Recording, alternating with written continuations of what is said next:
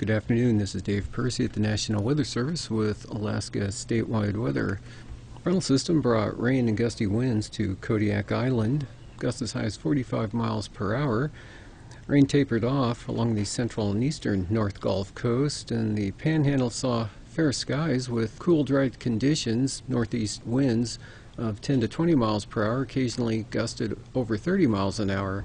Cape Spencer reported gusts over 40 miles an hour during the afternoon.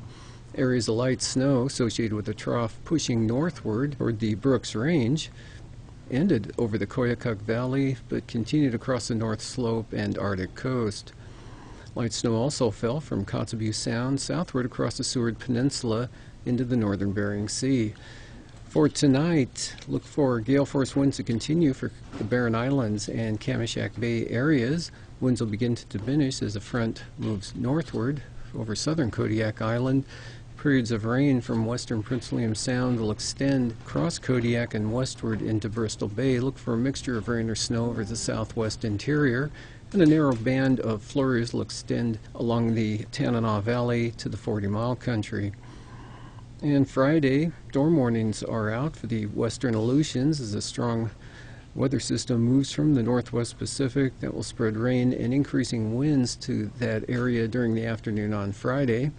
There'll be a few scattered showers over the eastern Aleutians with light winds. Rain and snow will prevail across southwest Alaska, with precipitation mostly in the form of rain across Bristol Bay to Kodiak Island.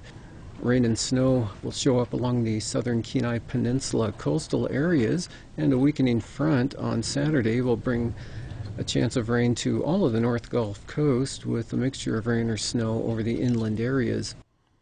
It'll be fair over the Tanana Valley and much of the southwest interior. For the Kilbrook Mountains and Kuskokwim Delta, Yukon Delta, there'll be a chance of rain or snow.